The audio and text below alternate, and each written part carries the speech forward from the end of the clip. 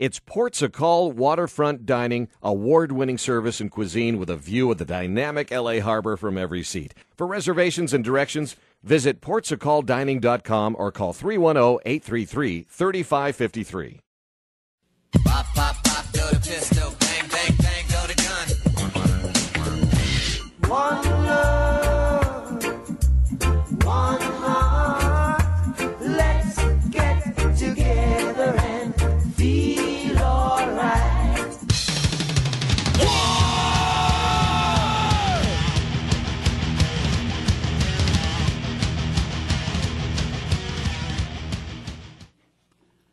Miles Davis, Steve Martin, Frank Zappa, Elvis Costello, Thelonious Monk, and George Carlin are among the many people credited with the quote, "Writing about music is like dancing about architecture." Whoever said it, the meaning is the same. Writing about music is a waste of time and doesn't mean shit.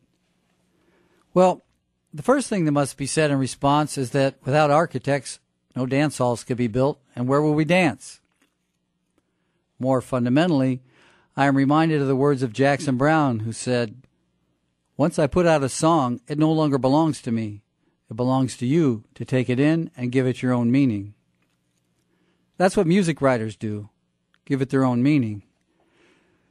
Since they have a platform, they, like musicians, reach other people, and whether readers agree with what they write or not, it's all part of a quest to find meaning in life.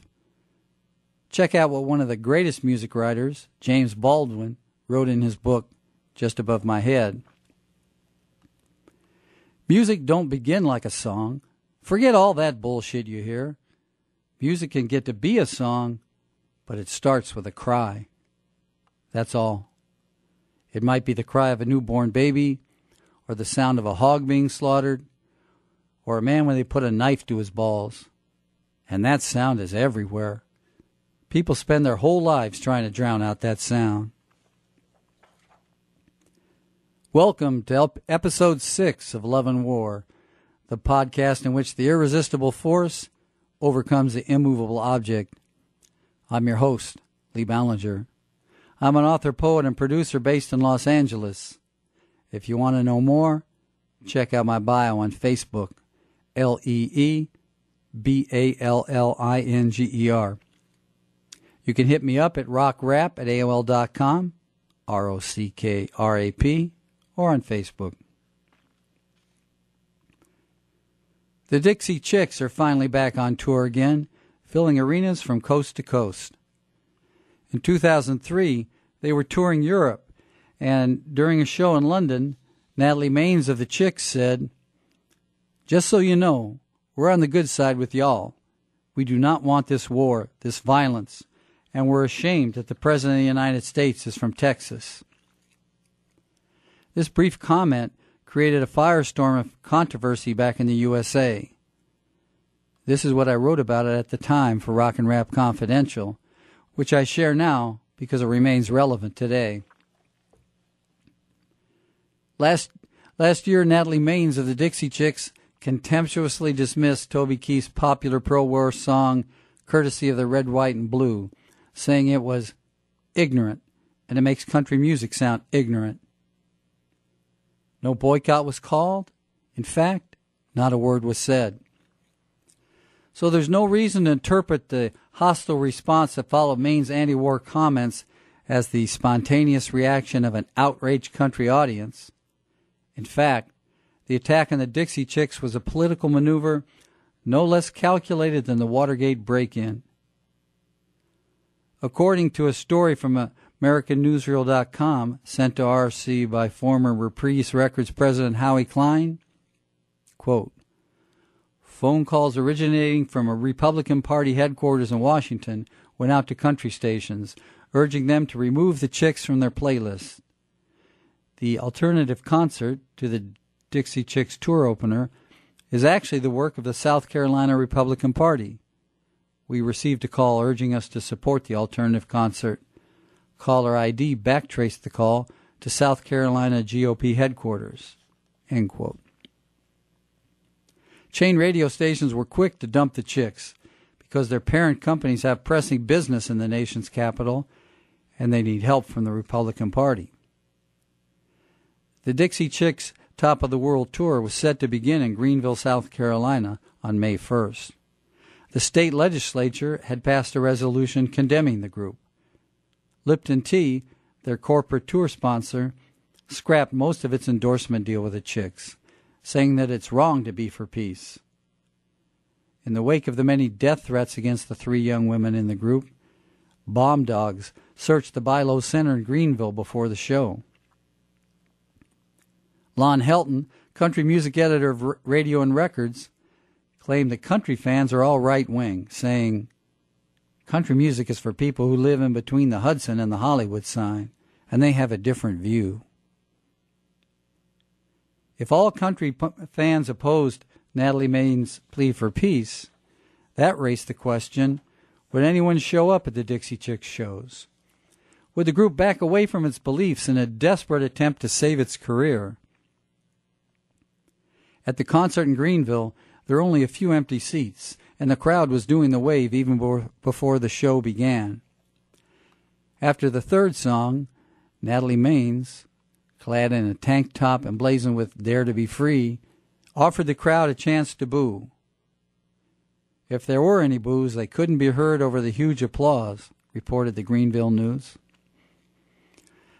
Not a discouraging word could be heard when a video was shown on stage that highlighted the civil rights movement, Gandhi, Malcolm X, and women's rights, along with footage of people stomping on records by the Beatles, Sinead O'Connor, and the Dixie Chicks.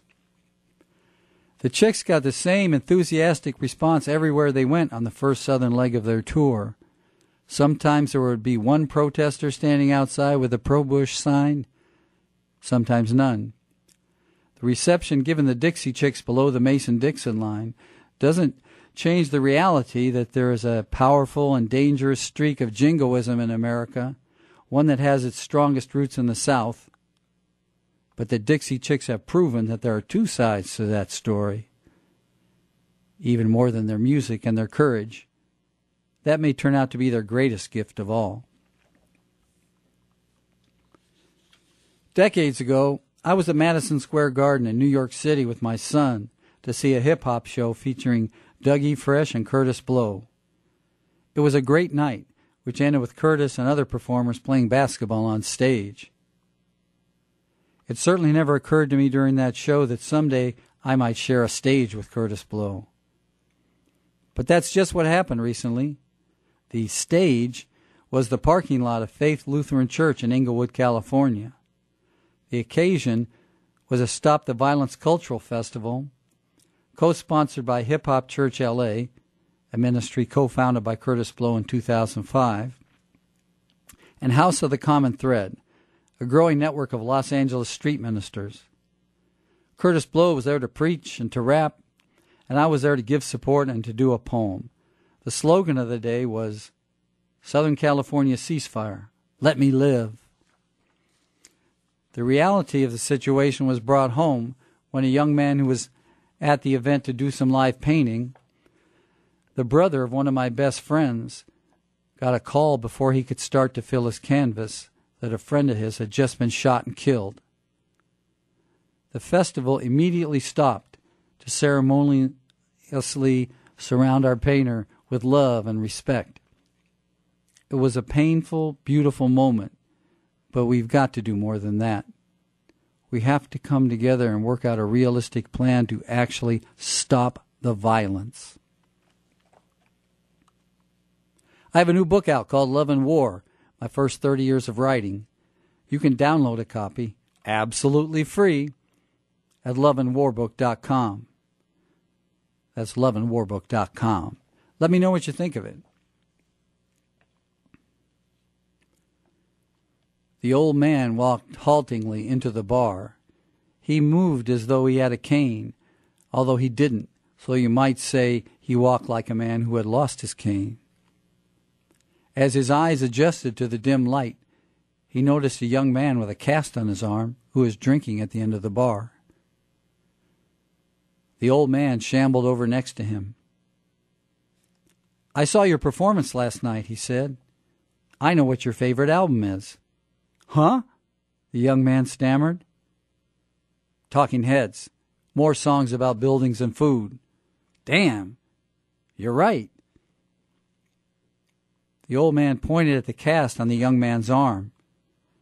When you get that cast off, make sure you do your rehab. All of it. Otherwise, you'll end up like me. The old man finished his drink and began to move toward the jukebox. He walked haltingly, as if he had a cane, but he didn't, so you might say he walked like a man who had lost his cane.